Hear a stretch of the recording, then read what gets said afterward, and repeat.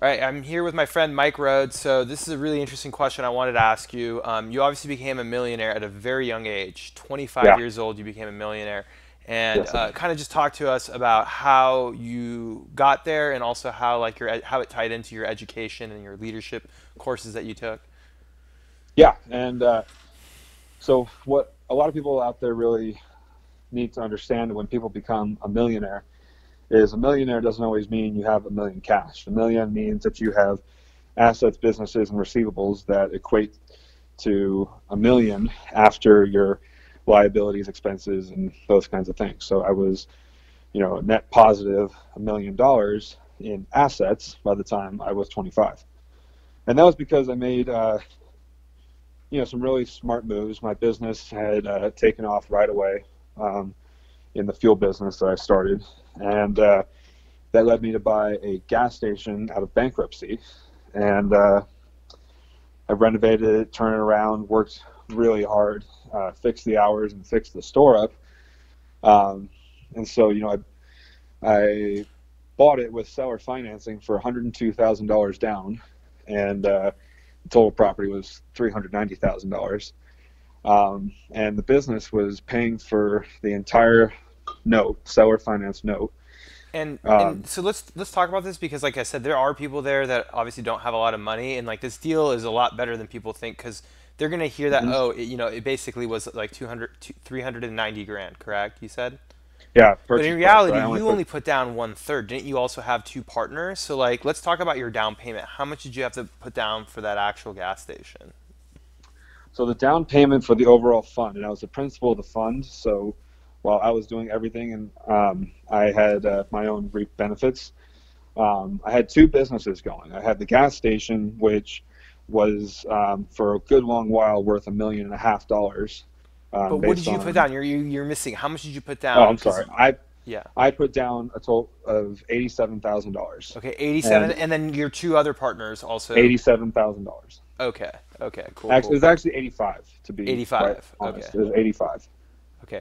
So then the questions the audience is gonna ask now is, how did you get the 85? Because that's still a really large thing. And so, like I said, I think for other people that are gonna be hearing Yeah. this, like I said, you can do deals that don't require $80,000. Now, this deal that Mike was able to get, $80,000 is a large amount. And I don't know if you guys heard, but he was able to actually cash flow it. So once he put the money down, the business was paying for itself. But there Hmm. are other deals out there too that you have to be able to find partners. You're going to have to be able to get a network, and you can actually even bring it down to less, to maybe where you're only putting down 10 grand. Or Mike and I will talk in the future about hard money loans. There are ways for you to get into real estate where you put zero money down. You can go to a hard money guy that will finance your entire deal, and So you you know want. what? So you did ask a really important question: is how did I get the And we're gonna have to eighty-five make this on thousand another dollars? video, by the way, because we're running out of time. So, but go ahead Okay. if you want to finish. If not, I want to make another video of you getting to that $87,000. But I'll make it quick. I sold my house and car. I started a business, and I had the money to buy the gas station. I sold my house and car, moved back in with my parents but see, because that's I a had the hustler too, cash. because a lot of people won't do that. A lot of people will not take that kind of sacrifice. Where And a select few people will do absolutely anything and everything to put in the work and get the rewards. And But we there's are going to talk about, because I do want to say, and like I said, this is going to be in the future, guys. If you are watching it, we are going to talk about some other ways where you can get into business where you don't have to put down. Because it's great that Mike was able to obviously do that and turn into a millionaire doing it that way. But there are other routes you can go where you know, Mike, that's really, really awesome that you did that. But there are ways that you can you can do that. But like I said, this is what you got to be looking for. And like I said, the first step is that Michael was looking for these kind of deals. Like if you're not even looking for these deals, or these deals are not coming your way, and he had a good network. He had these other two people, or three. Yeah, you had two other investment partners, right? well, the partners were really only finance, and But no one matter what, you partner. need that. Like, partners are important, Yeah, especially but in the beginning. In the beginning. But anyways, we're running out of time, so let's go ahead let me just and. let me just finish that thing. So if Okay, we go kind of ahead. open up that kind of worms, is I had partners, but I was the working partner. I was the one who was on call, doing all the reports, doing all the finance, and I had basically silent partners.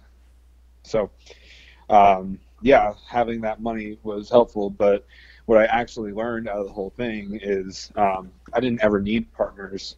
I had the money to do it myself, but I just got scared that I wasn't making a good deal, and I didn't have faith in myself, and it ended up being a rock star deal. And I shared the glory. Otherwise, it'd be worth a little bit more. Okay. Anyways, let's go to the next video. This one went a little bit over than expected.